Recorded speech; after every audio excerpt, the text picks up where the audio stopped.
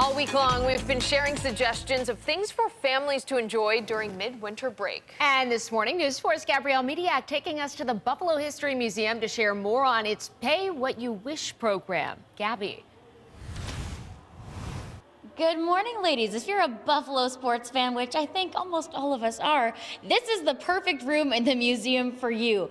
Icons, joined again by Anthony Greco here, who's going to fill us in on all the things in here. There's just so much. Yeah, you know, at the museum, we were like, you know what we really need to get people in here? Sports stuff, right? Yes. So what we did was a few years ago, we decided we were going to poll the community. What are the most iconic moments in Buffalo sports history? Who are the most iconic athletes?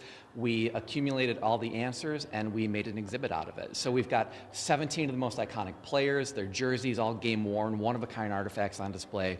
We've got ticket stubs and things that represent those iconic moments that we all remember so much. And then we also touch upon a little bit of the history of professional sports going back all the way to the turn of the century, as well as showing some of the venues and owners who have helped create that Buffalo sports community. There's so much. You guys have touched on everything. We've got the Buffalo Braves. We have all of the old artifacts. We have literal seats over here. Seats, yeah, seats to all the venues. Not all of them, but the important ones. And but there's so much in Buffalo sports history that people love to talk about. We couldn't possibly fit it all in, but there's tons in this room for people to see. You can spend a couple hours in here easy. Great, and right now you can pay what you wish. They want to get everyone through the doors here, and if you're a Buffalo sports fan, we've only shown a fourth of the room. So make sure you stick around for your morning rush because there is a lot more to see. We'll send it back to you.